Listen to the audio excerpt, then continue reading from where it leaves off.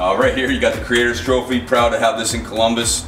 The story behind this was a trophy that was started prior to the Big Ten between 3 schools that have had lacrosse now for a number of years, certainly Penn State and Ohio State. And then with the addition of the team up north, we created this trophy. The winner of those 3 games gets to house this. So it's a really special trophy, weighs over 50 pounds. It's gone back and forth between us and Penn State. Like I said, we're proud to have it here in Columbus.